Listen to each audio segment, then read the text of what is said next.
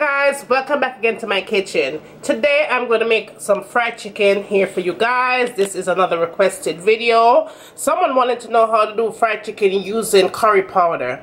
I'm going to rub this thing up for you and let you guys see how I do this. So if you want to see how I make fried chicken using curry powder Jamaican style in my kitchen, come on and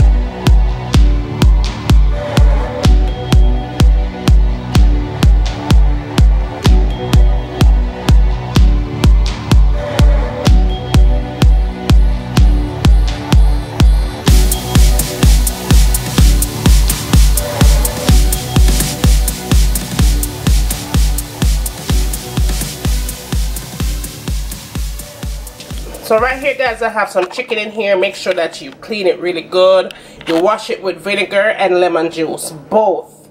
I left most of the skin on there because the skin is going to trap that moist inside of the chicken. So do not remove the chicken, all the chicken skin, do not remove it. If you want to remove your chicken skin and chicken come out dry, then that's on you. But in my kitchen, I'm going to keep on some of my chicken skin. Now, I'm going to also use a little bit of cayenne pepper. I have a cup of milk. Use any milk of your choice.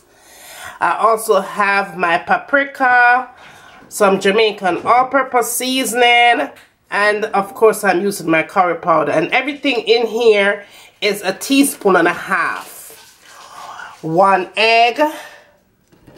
I'm also going to use salt and pepper.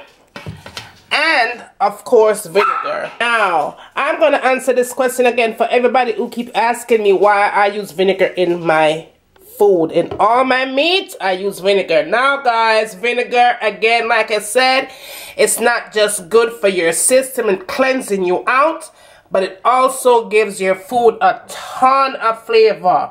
It doesn't matter what kind of meat that you're cooking.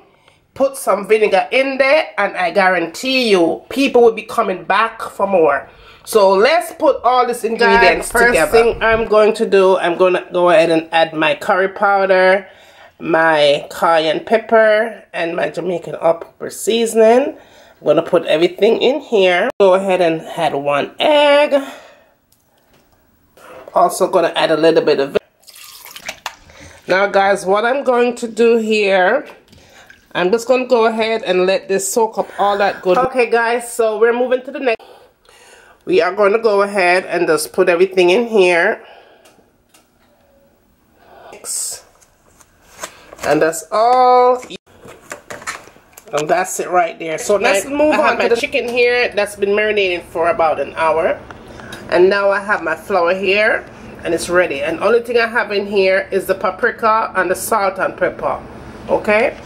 Over here I have a pot on the fire that has cooking oil in it. Make sure that your fire is on medium heat and not higher, because you don't want when you put your chicken in it's starting to burn and all them things there. Okay, so we're gonna put the chicken in here and the flour.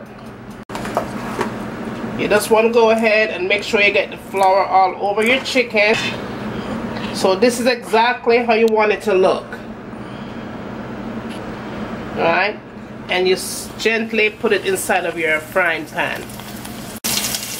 Guys, I'm going to let that fry for about 5 minutes on medium or so. But keep an eye on it because everybody's stove temperature is different. But my stove is on medium heat. So I'll see you back when this side is all done. Okay guys, so one set of the chicken is all done. I'm making up a little bit of gravy to go with that. I have the next batch right there that is fried. So there you go guys, it's come together really nicely, a nice golden brown color. Do for you guys, I'm going to put it on the plate, make a complete meal out of this. So I'll see you back when everything is all done. There you have it guys, I'm all done, a complete meal for you. Don't forget to like and subscribe, and as always, from my kitchen to your kitchen, enjoy!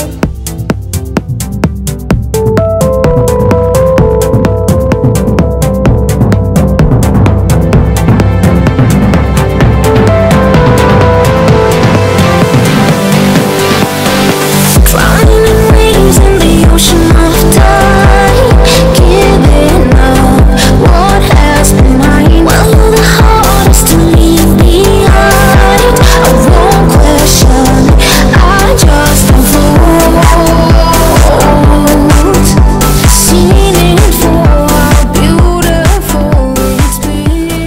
going to let this cook for a good 30 minutes on medium heat. Cover it up nice and make it simmer. And when it's done simmer, a time we eat. So see you back in a few minutes. So this is in with your foundation, full coverage, you know, like bam. And last but not least, the last thing I tend to go for in my makeup collection is this palette right here. Let me show you what this baby looks like. It has a whole bunch of concealers. I believe it's $10 for this palette.